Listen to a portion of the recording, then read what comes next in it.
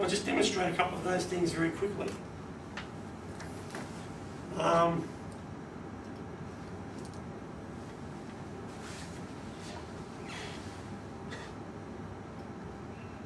One is the visualizer tool. You can see here we have two tasks offered. Each to some people there. If you go to the work queue, you can see this user, who is also an admin user, has been offered these two tasks. And we've also enabled the visualizer tool, which you can see there. It's turned on through with the config files for the resource service. If you click on that with a bit of luck, we can see the visualizer tool.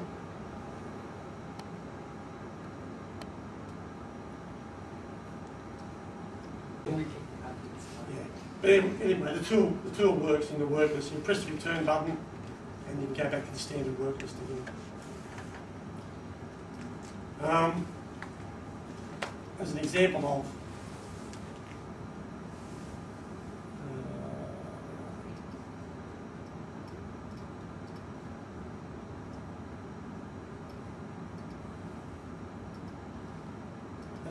of the message you get when you load some uninitialized variables in a specification.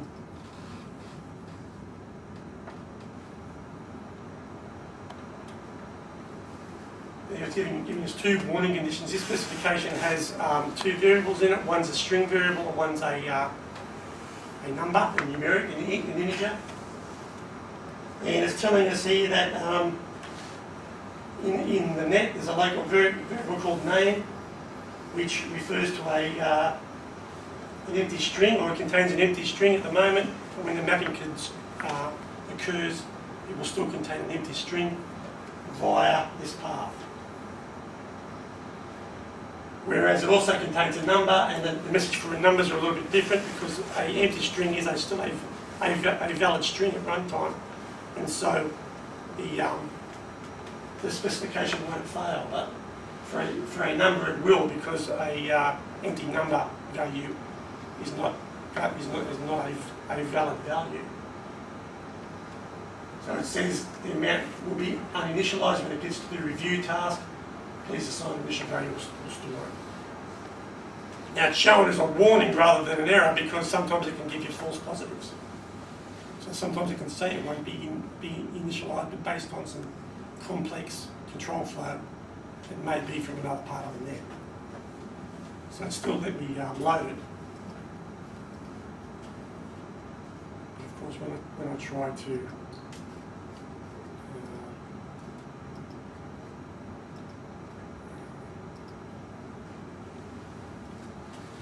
should have already given me that.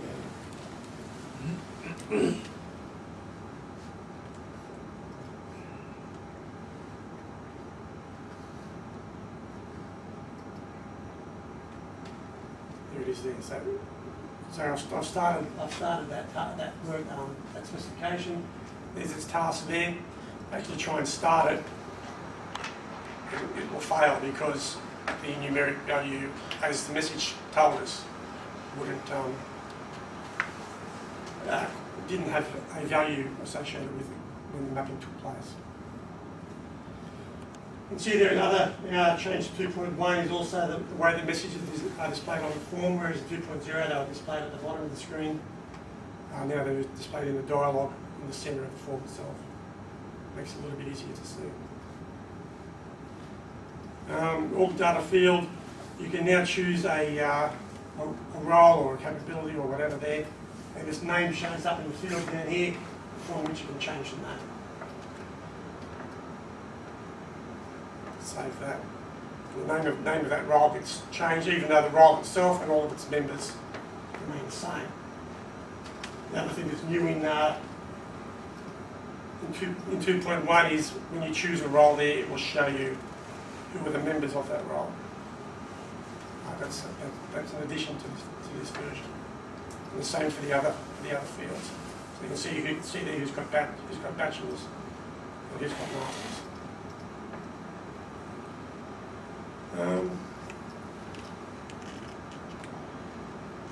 Okay, so let's start the model of the services. Actually, before we do that, start a few more cases.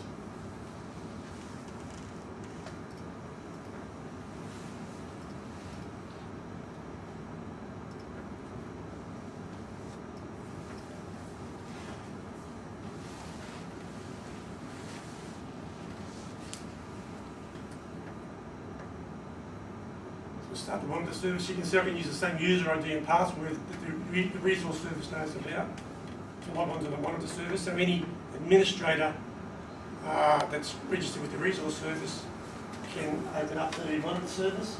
And here you can see all of our specs that are running, all of our current cases. Some information about the last engine start time. If you choose one of those, there we can see what work items are currently running for that case. You can see when the case started. You can see who started it, which service started it. In this case, it's the resource service, aka the default work list. Who started it, and then the case started it was available for that particular item. Yeah, because it's only enabled, we can't drill down.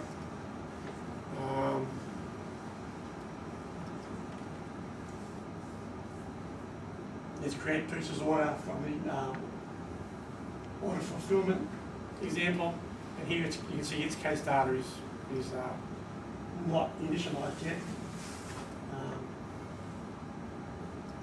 because we haven't actually started that work item yet. If I log out of there and go back to the resource service again quickly.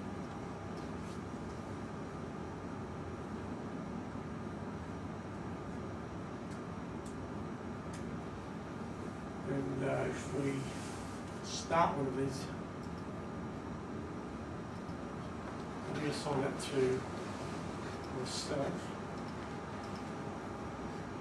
and start it. And if we go back to the monitor service again,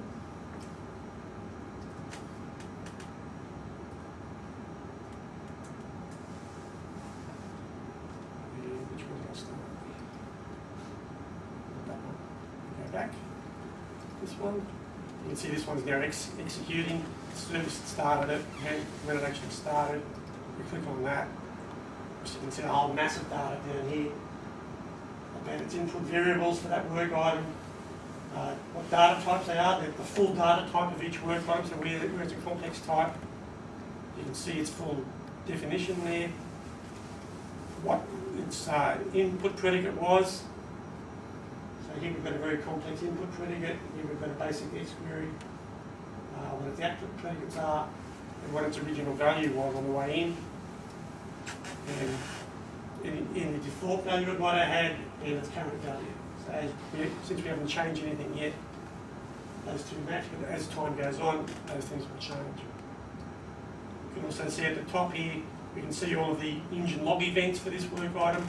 So when it was enabled, when it was fired, when it was executing, and the data value changed when the input data was mapped to it. You can see here all of the offers for this work item, the people it was offered to, and who actually started it. So you can see it's quite basic information, but it's quite useful information as well.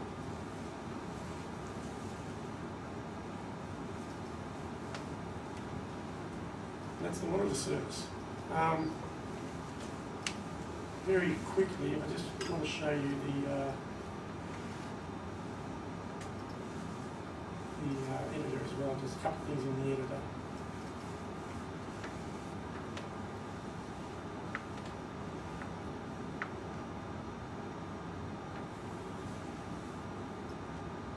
One thing that's new in the editor is that you can set external file paths for all of the things that used to have fixed file paths.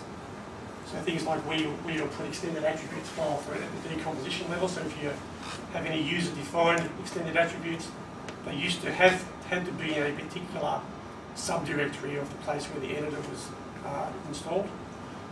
Same for the variable level extended attributes, same for any task icons you wanted to add. Same for the analysis file for YAWL.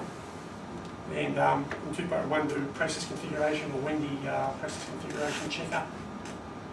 You can change any of those places there by opening up the dialog and choosing where those things actually are. So no longer are you constrained to having those things in a particular place. You can have them anywhere on the system. Also, just to demonstrate the extended attributes,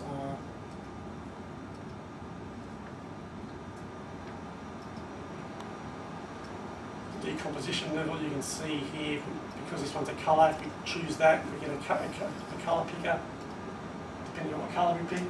Gives us a value inside a background colour that we actually pick. We choose a font, and open up that, because it's a font, we can choose what sort of font we want.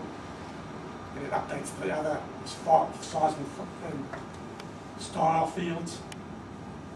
The Boolean ones are rendered as checkboxes. These things are enumerated fields, so we can choose from the enumeration. Things that are set up to be text. We'll open up a text dialog where you can type in any amount of text. And you can see the user-defined ones there. So that's at the decomposition level. At the task level, sorry, at the variable level here, if we want to choose one there, and we go to these extended attributes, you can see there's a lot more there. So you can change the validation message if it doesn't validate. Background colours there. You can choose whether you want to black it out or not. In other words, you want to show the field but have it blacked out so that the user can't read the value in it, like a freedom of information type form. Here's some of the schema restriction facets, fraction this. For example, you can hide the whole thing. Hide if, you can give it an X query, and it will hide that field if the X query evaluates to true. You can put images above and below and justify the field. You can change its length. You can put horizontal lines above and below each field. Make each field optional or read-only, or you can skip validation if you like. So when the task completes, the value that's assigned to it won't be checked against its data type. You can change a text field into a text area, so that instead of a single line, you'll have a multi-line text area on the form. You can change the tooltips, etc., etc. And that's about it.